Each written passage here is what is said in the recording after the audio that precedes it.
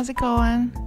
I hope you're having a good day and week and month and year. Today I wanted to do another drawing video, but this is more of like a speed draw. There are portions where I've, done it at like 2 times speed, so that's mostly just to cut my video times down a little bit. This is kind of using the same drawing format as my previous video, so I'm starting with a really loose pencil sketch and just trying to figure out where I want the drawing to go, and then going back in with the chart pack marker, and then later I'm going to add some colored pencil and gouache and oil pastel and do a lot of layering to add more depth.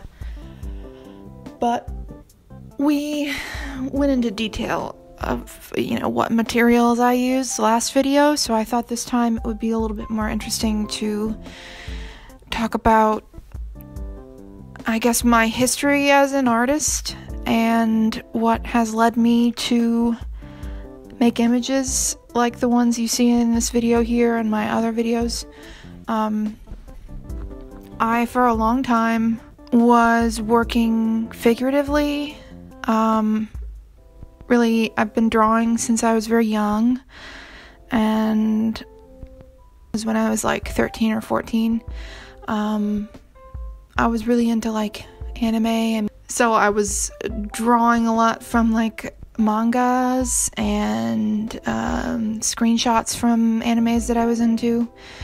But then that kind of evolved into me doing more photorealistic stuff. And when I went to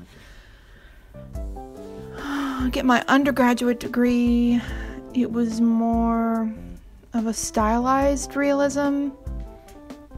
And throughout all of these periods of my style evolving, I always felt really conflicted about how to make the work good and how to make it fun.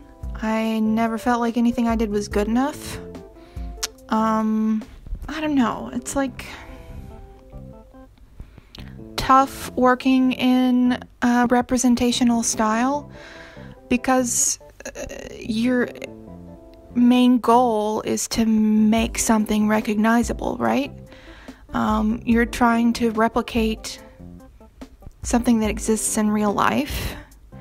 And obviously, as I was doing at the time, there's a lot of freedom in how you interpret real life objects or people, and how you can stylize them. There's a lot of room for interpretation there. But I don't know.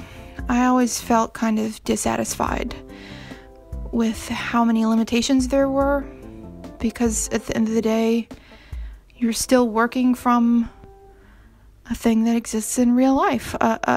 You're not drawing or painting to create a thing in itself, a thing that only exists there. You're drawing to reference reality. And I felt like that was really restrictive. Toward the end of my undergraduate career, I started experimenting with soft sculpture. I was making these like life-size dolls, and they were really fun, and I felt like I was connecting with a lot of my childhood interests in a way that drawing never offered. And then I went on to graduate school, and I took like a year gap between my undergraduate and my graduate school. But in graduate school, I guess I decided to abandon representation because of how dissatisfied I was and how limiting it felt. And I felt like when I was drawing in a representational style, I was never happy with anything I was making. I was always frustrated.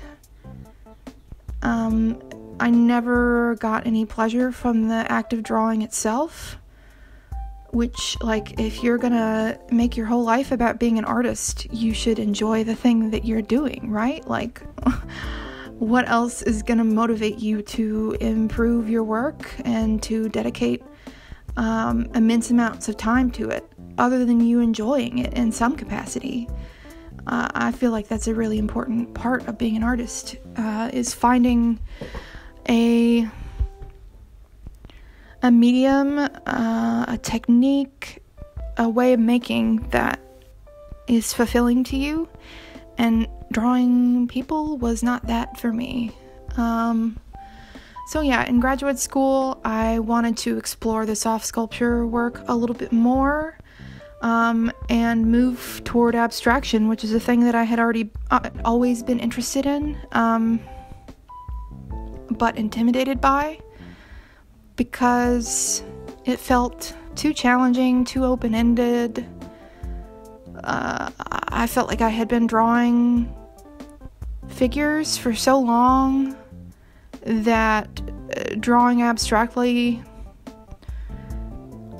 it's like, what do you gauge the value on? You know what I mean? Like, if you're drawing figurative work, and say you're like drawing a lady that's laying down, and it looks like the photo you're referencing, then you know that you've at least successfully recreated the photo through a drawing. Now, whether it's like a good and important drawing is another thing, but like, you can say definitively, like, oh yeah, this looks exactly like the photo, and so that's successful. But when you're drawing abstractly, it's like, what is that success based off of?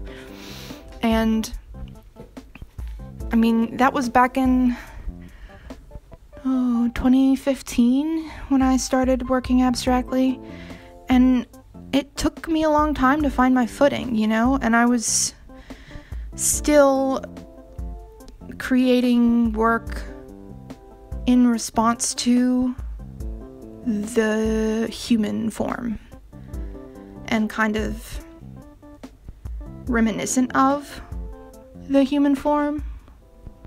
So my soft sculptures were either like imitating these very abstracted, particularly abstracted like female forms, very stylized like hourglass shapes, without being literally figures. But they kind of functioned in the same way, and it being a soft sculpture, it has the same presence as a body. It sort of acts like a body, it slumps, it's animated in the way that it occupies space, in the same way that a body is. And I liked that, and it was familiar to me. And the fact that they were sculptures, they were objects that were existing in space, which kind of like solved the problem of, or it solved the challenge that abstraction offered, which was that you were referencing, like, to make abstract work, you have to reference a non-real thing. You have to draw something that doesn't exist already. So I figured, why not work abstractly, but make real things, make real objects. So yeah, that's kind of where the abstract work started. And then I, at the same time, was doing these, I guess they were mostly doodles to plan out the soft sculptures. And I was thinking back on this sort of like stylized, figurative work that I had been doing prior to me, starting graduate school. And part of my frustration during that stylized figurative period was that I felt like I was just drawing different versions of the same thing every time. So I tried to reduce that down to a few simple shapes that I felt like kept turning up in my figurative work. So I pulled those repetitive shapes into my abstraction. But eventually, after working abstractly for a certain period of time, I felt like it wasn't necessary anymore to work directly from the human body and build images from that. And I got a little bit more free with my references, and I started to realize that I had more interest in language and writing and the connections between writing and drawing, and like the similar functions they serve. I feel like, I don't know, writing has always been for me, like when you're using your hand to write words, you aren't necessarily worried about the image that's being made, but rather the thought that's being conveyed. Or like the thought that's being expressed is going to be your primary concern rather than the actual letter you're drawing, if that makes sense. So I feel like that's what I want my drawings to do. I want them to... I want the primary concern of my abstract work to be expressing a feeling or a state of mind rather than focusing on the form itself. And I think focusing on how I draw, I think I want to get to the point where there's not this sort of like obsessive laboring over each phase of making an image, so that at the start and the middle and the end it's carefree and I'm able to let go of a lot of my obsessive tendencies so that I can find a kind of release in making work rather than be stressed out whenever I'm drawing. And for a long time that's been my deal, you know. I get stressed out when I draw and I feel like nothing goes right and I feel like I make a mistake and I can't fix it and then I have to like restart the entire drawing.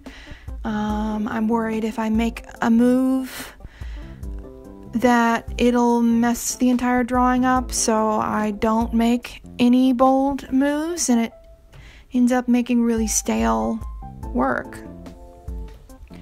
But the more practice I get drawing, the easier those things are to let go. And the more freedom I allow myself,